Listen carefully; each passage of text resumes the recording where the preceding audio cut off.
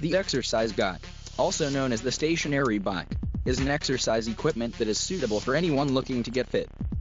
It is commonly seen in gyms, where it is sometimes featured as a special exercise class known as spinning. It is also perfect for home use because it doesn't take up too much room space. Later on, we will find out how to choose your very own stationary bike. When talking about its benefits, one can say that using an exercise bicycle is just as effective as cycling outdoors. The only noticeable difference is it does not involve the outdoors, and you would not get as much fresh air. But if for any reason you do not have the time or capability to go outside for exercise, the exercycle should be a handy substitute.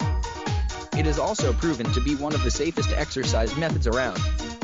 By only sitting and pedaling, you reduce the chances of getting into accidents. Your movement is limited, and you are completely stationary while using an exercise bicycle, so there is a very small chance that you will hurt yourself even when you are going through rigorous training. Similar to riding an actual bicycle, the stationary bike offers exercise for a few specific parts of your body, mainly involving your lower half. Your legs and thighs will be getting lots of workout when you install one of these in your own home. Specifically, the parts that are most affected by cycling exercises are the calves, quadriceps, hamstrings, hip flexors, glutes, and other leg muscles. Some exercise bikes require more than just pedaling to operate, and these involve the use of the upper body, particularly the abdomen and core muscles.